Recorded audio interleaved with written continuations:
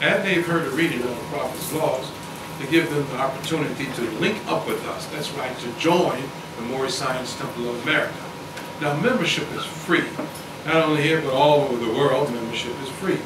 However, a new member must purchase their nationality card, the identification card, the cost of which is 25 cents. A new member must purchase a dues card to record your monthly dues, the cost of which is 10 cents. A new member must also purchase an emblem, the cost of which is 50 cents. And a new member pays his or her first month's dues, which is 50 cents. So the joining fee total is $1.35.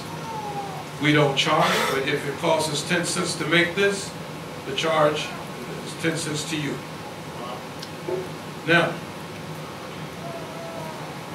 if you don't have $1.35 and you still like to join to link up with us, you can come to the secretary, brother sitting in the secretary's seat, put your name on the books, be fair and just, and make the required payment at a later date.